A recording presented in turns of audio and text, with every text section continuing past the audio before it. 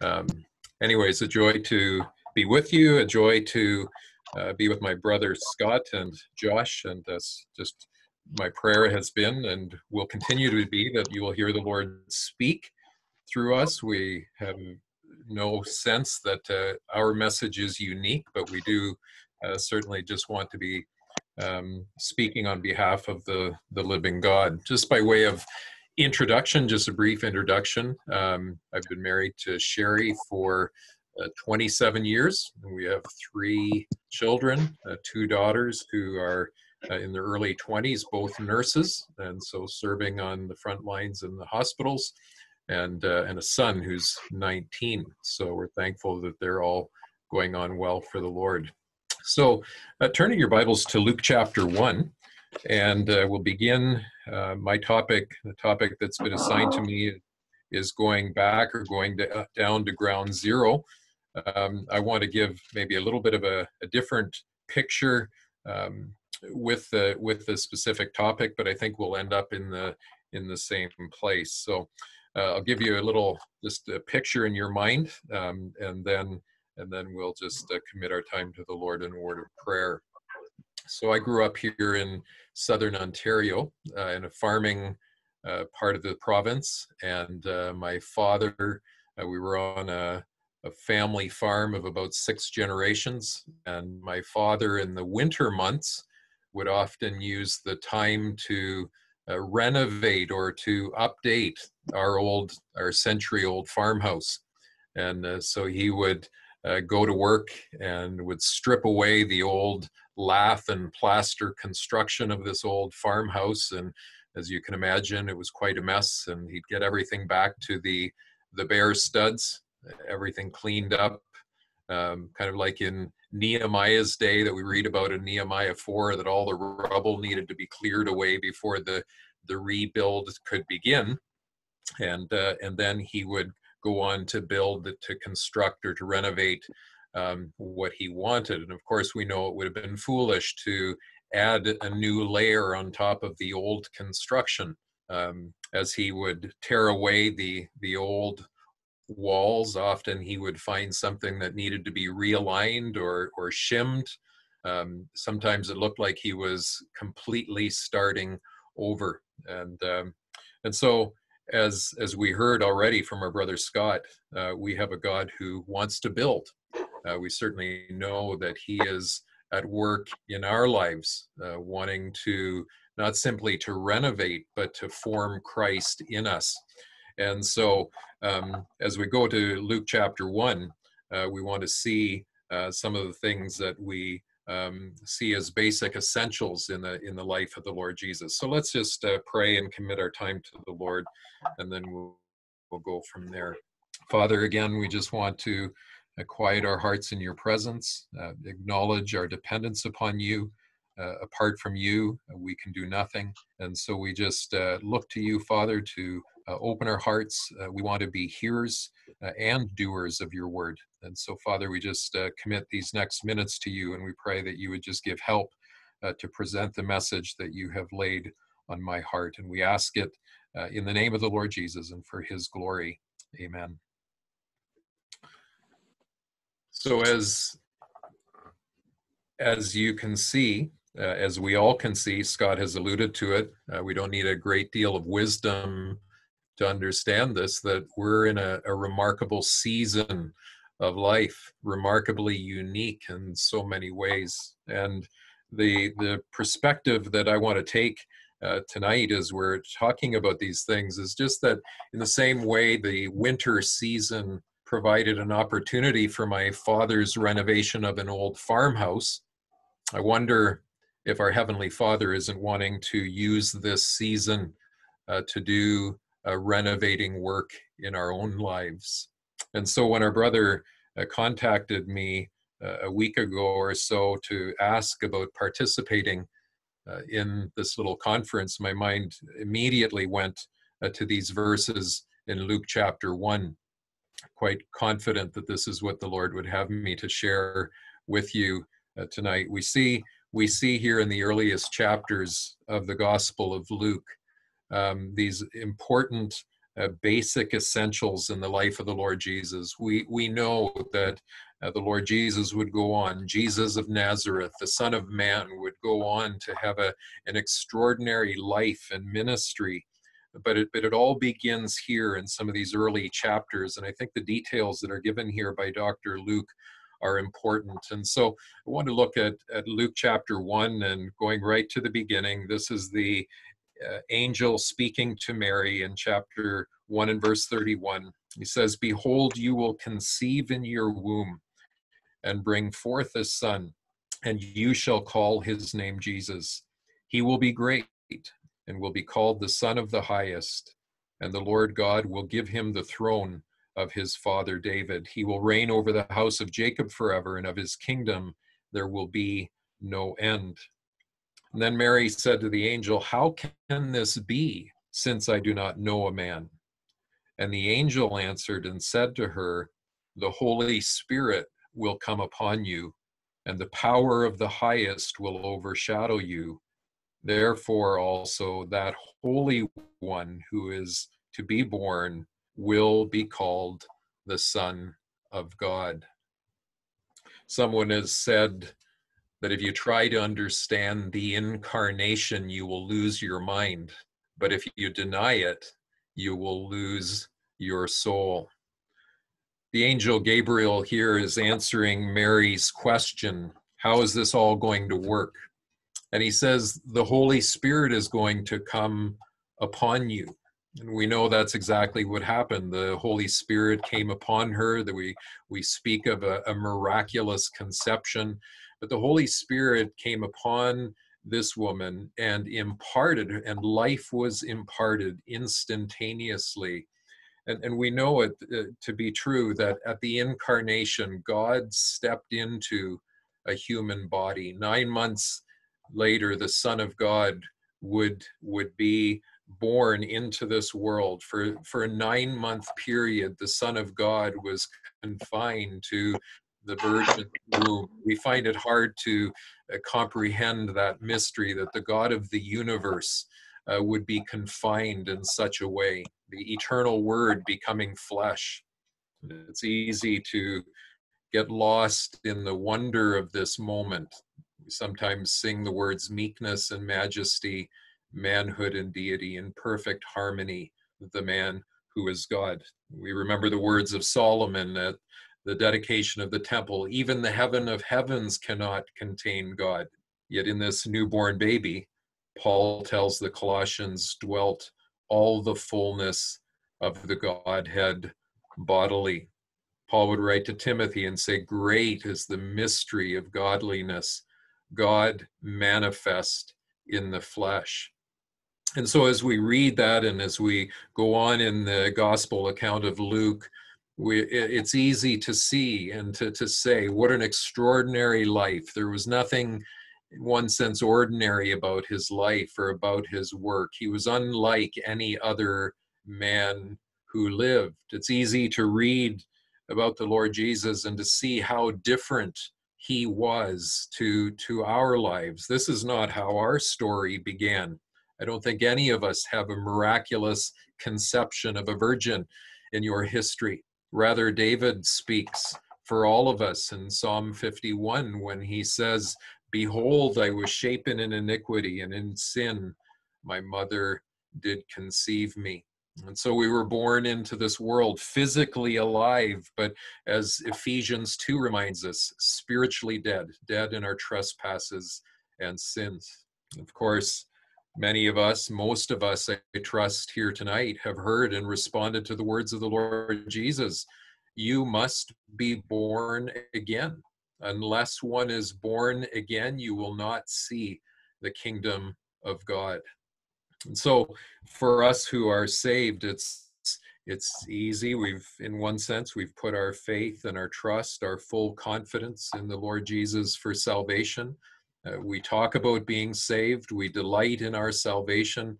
But so often then we go on to be satisfied with living an ordinary, normal life relative to those around us. We think about the same things. We buy the same things, We do the same things with our spare time. We go to the same places. We watch the same things. We fail to recognize that the one who we're reading about here in Luke 1, who lived this extraordinary life 2,000 years ago on this strip of land east of the Mediterranean, this one now lives inside of you and me. Paul the Apostle, as we know in Galatians 2, says it's no longer I who lives, but it's Christ who lives in me.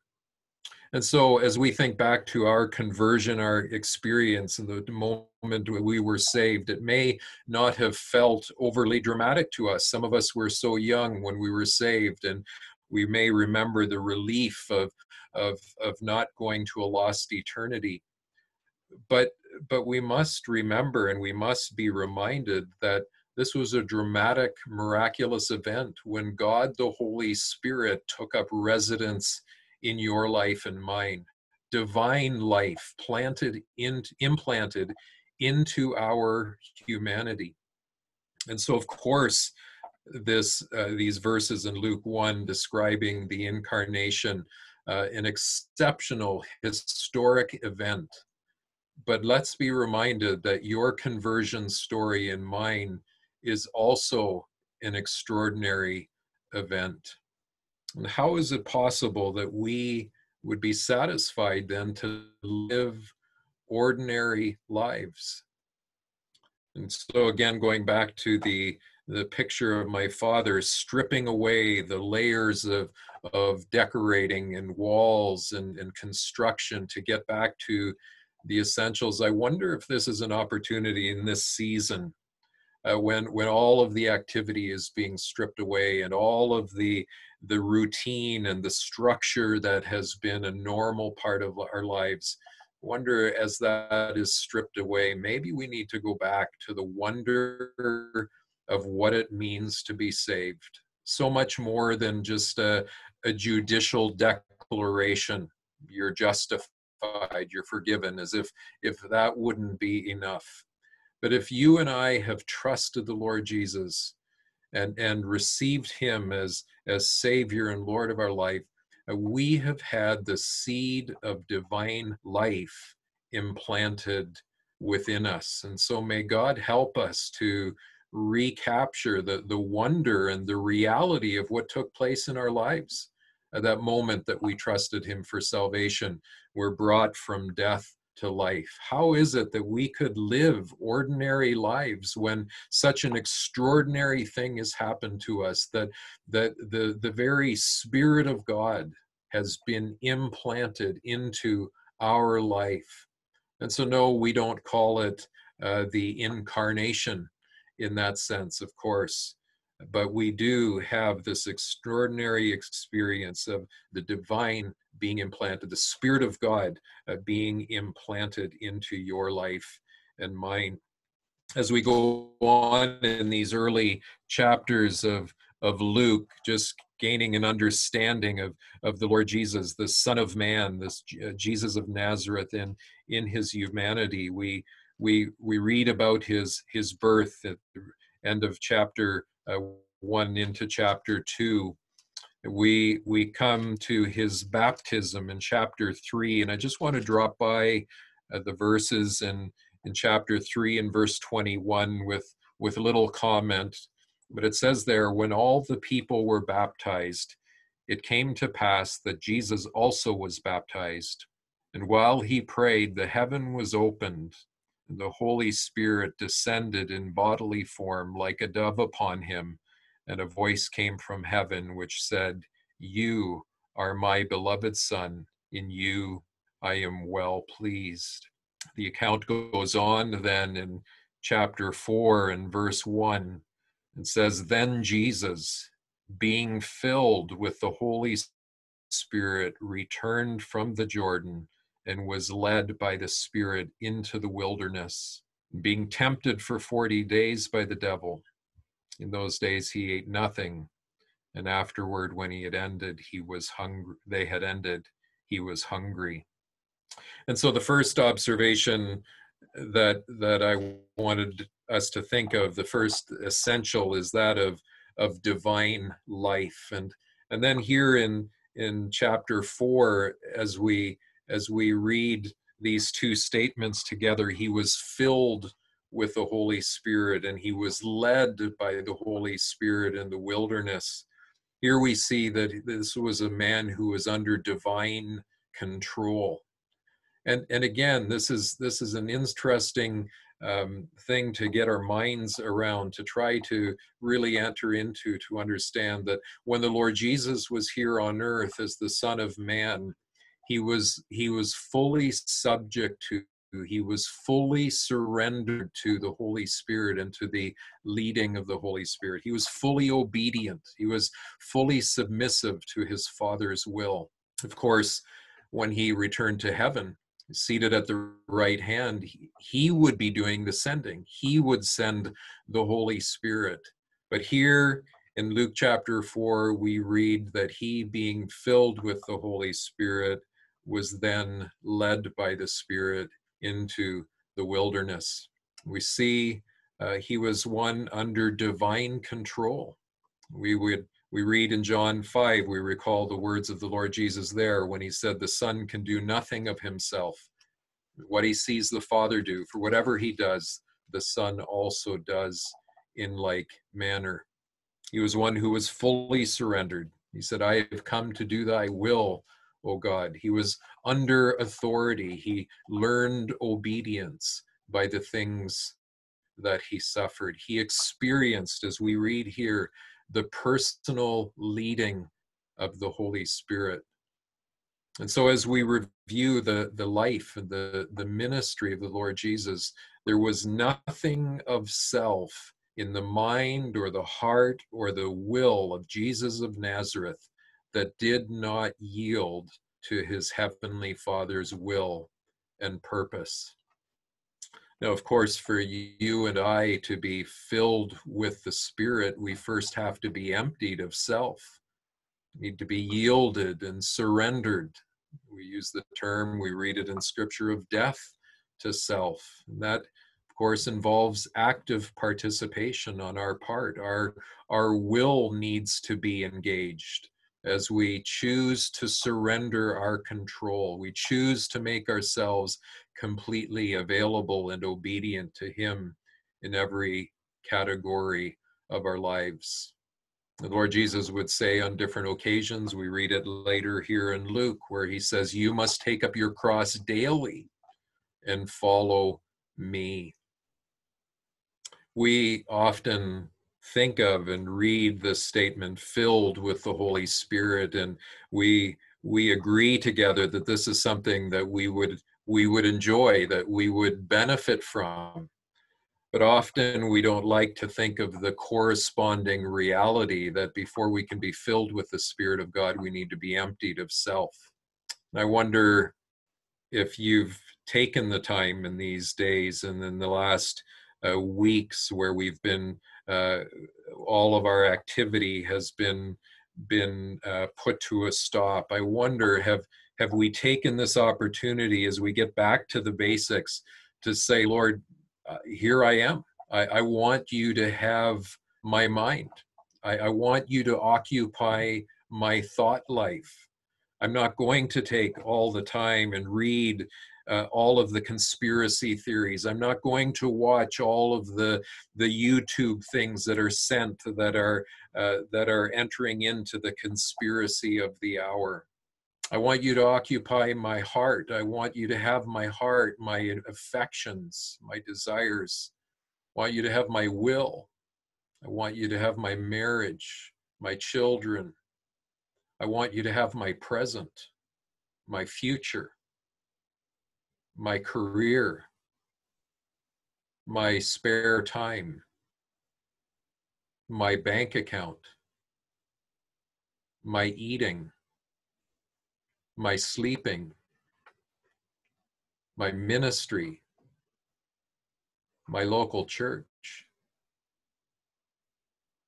See, for you and I to be filled with the Spirit of God, we need to first be emptied of self. Remember Remember that scene when God was preparing Moses for service. He asked the question to Moses, "What is that in your hand?" Of course, Moses was a shepherd. He had the shepherd's staff. And you remember the command that God gave to Moses. He said, "Lay it down. Take that staff and lay it down." And I guess the question, as I think of this, the question that comes to my own heart is, what is it that I need to lay down? What is it in my life that I'm holding on to, that I need to surrender and lay down? You remember what happened to Moses' staff, the shepherd's staff. Eventually it was taken up again and used for the glory of God repeatedly as the rod of God in his hand. And for our Heavenly Father to use this season for personal renovation, and as he seeks to form the character and the beauty of Christ into our lives, it's only going to happen as we further surrender our lives to him.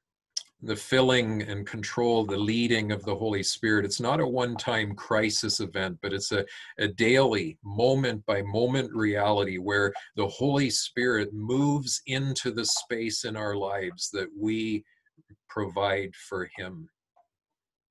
Notice in these verses, it's an interesting thing that the Lord Jesus, as he was filled and led by the Spirit, he was taken out into the wilderness. And of course, we've all heard messages about the wilderness experiences of so many of the greats in Scripture.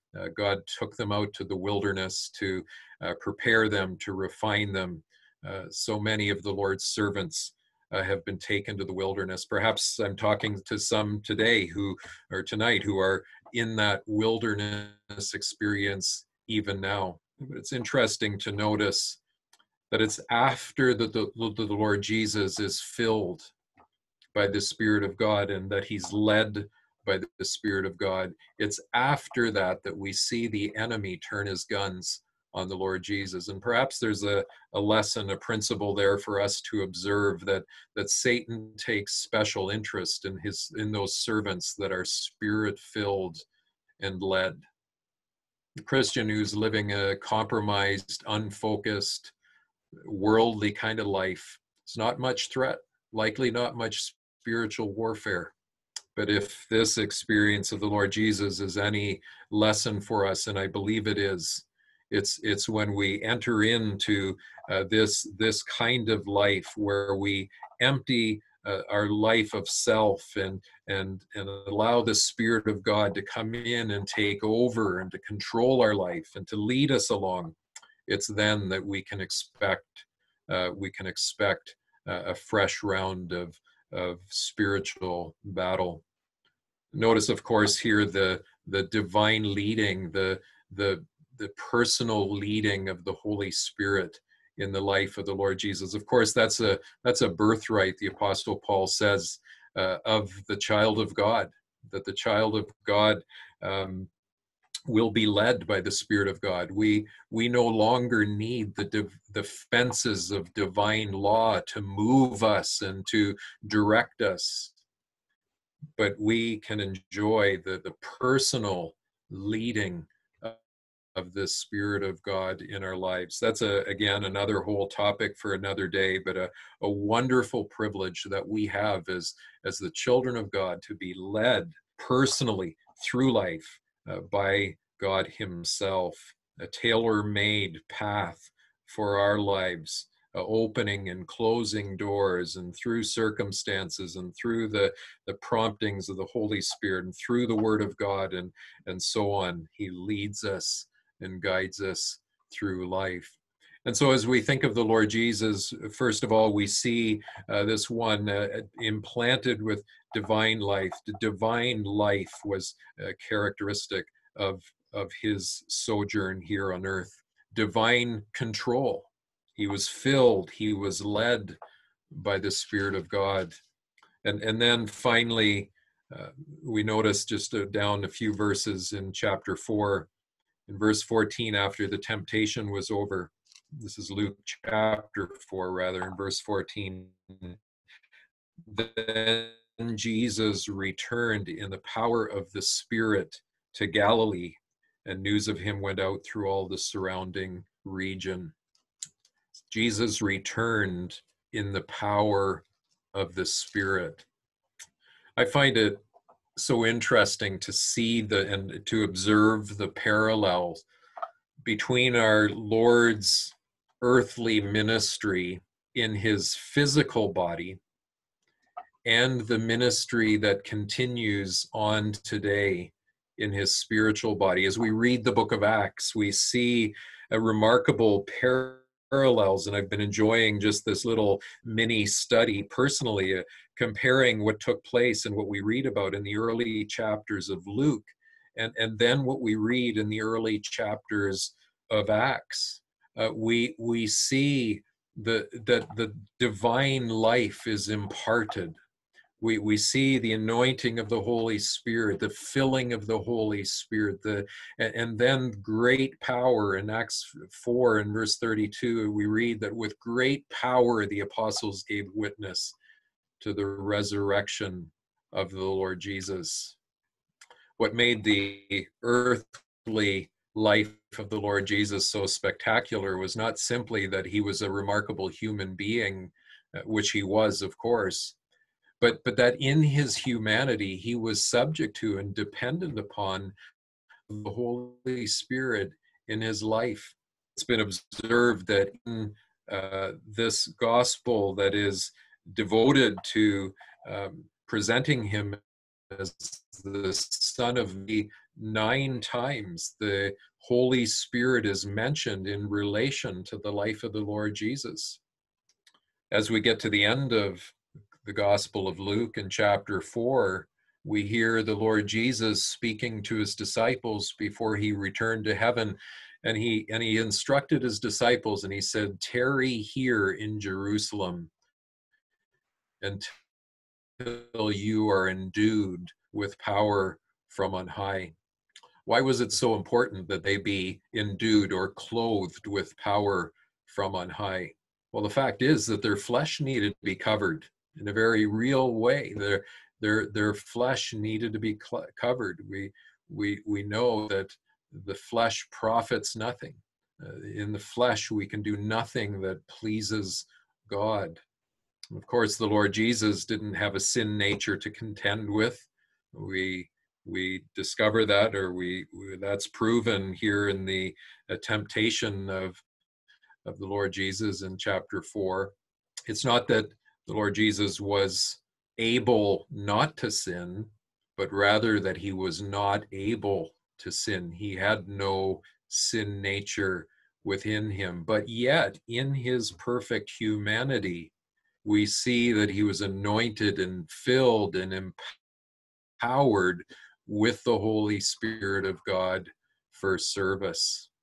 As you read in the Gospel of Luke, or rather in the book of Acts, one of the things you see, and the reason why we enjoy reading this account in the book of Acts, is that it was abundantly clear to all who observed then and to all of us who observe now that something well beyond the scope of mere humanity was taking place. You remember when the Sanhedrin, the authorities, opened an inquiry into what happened on one occasion, and the first question out of their mouths was, "By what power or by what name have you done this?" They didn't need to be a rocket scientist to figure it out. Something was going on, something outside of the ordinary. Even the unbeliever knew that there was a power being manifested that could not be explained through natural means. What a testimony when these fierce opponents of the gospel could look on and observe the activity of these Galilean fishermen, and they'd whisper among themselves. And this is in Acts 4 and verse 13. It's obvious that a miracle has been done. It's obvious and evident to all who dwell in Jerusalem. We can't deny it. as the Lord has been stripping back the layers of my life during this season, and some of it certainly has to do with this worldwide pandemic, and all of what has been my normal activity really has ground to a halt in one sense. Um, but maybe there's another aspect to it as well, that in a couple of months I'll be turning 50, and so it causes you to become more introspective. Perhaps some would call it a midlife crisis, where you start wrestling with things. Well, for me, it's just been a time of evaluation, as I've been just wondering how much of what I have done over the past 20 years can be explained by natural means. How much of it has been a human effort? How much of it has been just evidence of the flesh at work? And how much truly has been in demonstration of the Spirit and of power? I think it's good for us to evaluate our lives and our ministry in the light of what the Sanhedrin asked that day. By what power do you do these things? I expect many of you are like me. Once we've done something a few times, we say, I've got this, I can do this. When we've done something 100 times, we don't even think about it. We just go ahead and do it. It's so much part of the routine. I had a daughter who was fiercely independent, and when she was a little girl, the moment she could do something once, she'd push back our hands. She didn't want us to help her do it. Let me do it. Let me do it. How many thousands of times have we gone into our meetings? How many thousands of times have some of us preached messages? How many times have we gone out with the gospel? And it's become so routine, just to going through the motions. We know how to do it. We've done it before. Let me do it. Let me do it. We end up going out or going into our meetings without the power of the Holy Spirit. Scott referred to that earlier. And we know it to be true. This is the story of the book of Acts, that without the power of the Holy Spirit, the church is an empty shell. The implanting, the filling, the empowering of the Holy Spirit of God is not a luxury. It's vital. It's essential to any service for God. One of the great sins of the church has been, and I think continues to be, to substitute attractions for power. Where we're lacking power, where we're lacking the supernatural and the evidence of God at work, we need to come up with a plan B. And so we start to get creative and add attractions and add different things simply to make up for the lack of Holy Spirit power. I often think of that scene in Ezekiel where we read of the presence of God, the Shekinah glory of God departing from the temple. And it's not even the fact that the spirit of, or the presence of God is departing from the temple that is so sobering for me. What I find sobering as you go on to read that account is that it seems that nobody noticed.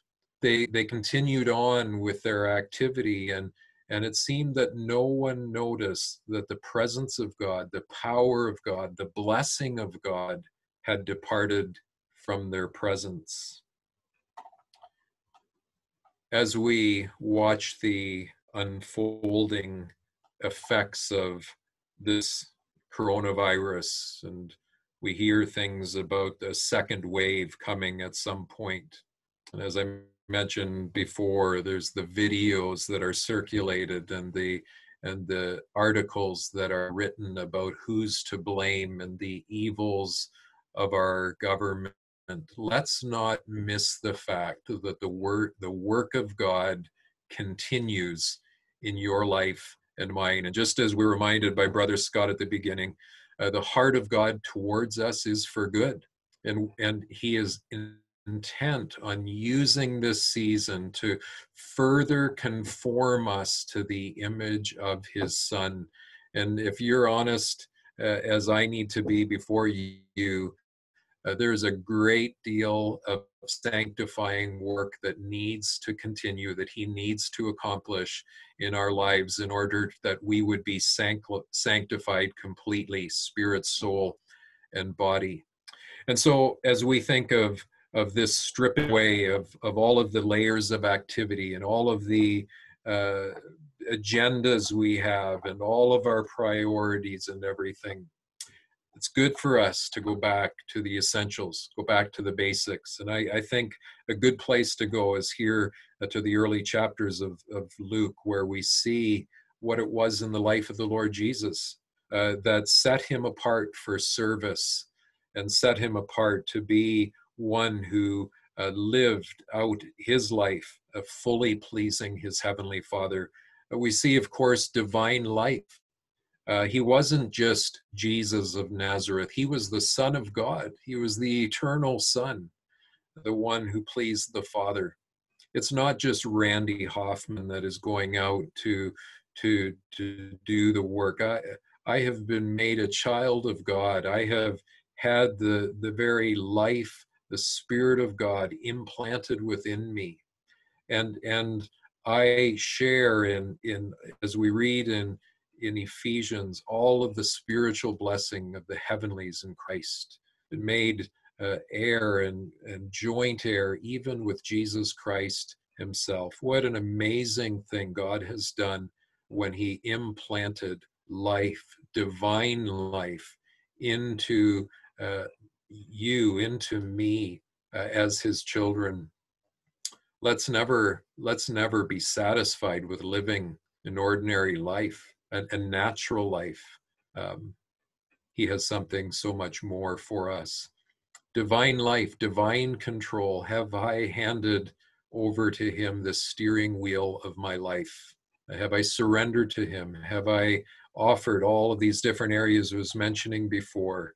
My mind, am I filling my mind with him and things that would please him? Have I given to him my heart, my affections, or am I like what we read about in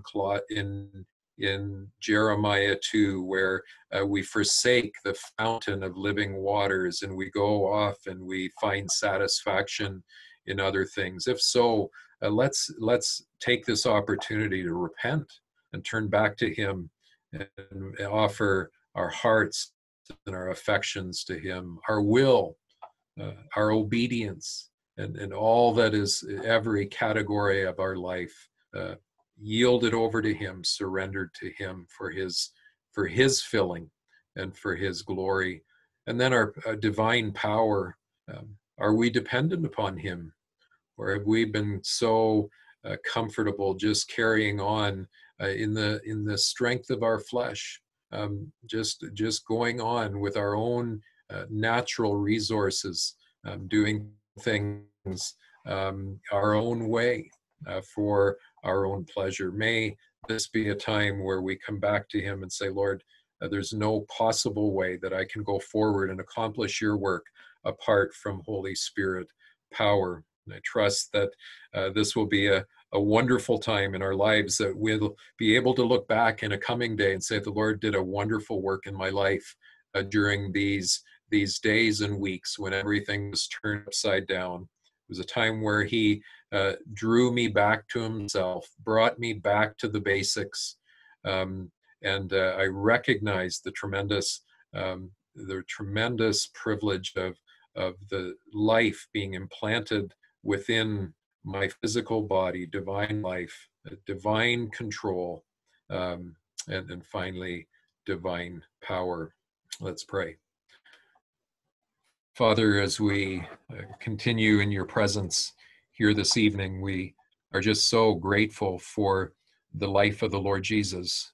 We see in him one who fully did your will, one who completed the work that you gave him to do, one who was fully surrendered and yielded to all that you had for him. And Father, we just recognize that there is so much about us that is unlike him. And we recognize that this is a season that you can use to continue this transforming work in our lives. We are so grateful for that wonderful statement that we read about in Philippians, that he who began a good work in us will be faithful to complete it until the day of Jesus Christ. And so again, we just offer ourselves to you afresh. Lord, would you strip away all that is not of you, and would you take us back to yourself and to the basics, the essentials of the life that you have for us. We thank you for the gift of the Holy Spirit that has now been entrusted to us. You have not only implanted with us, rather given us eternal life, but you have given us the power to live that life even now. And so we ask for your blessing as we continue on. We pray this in our Savior's name. Amen.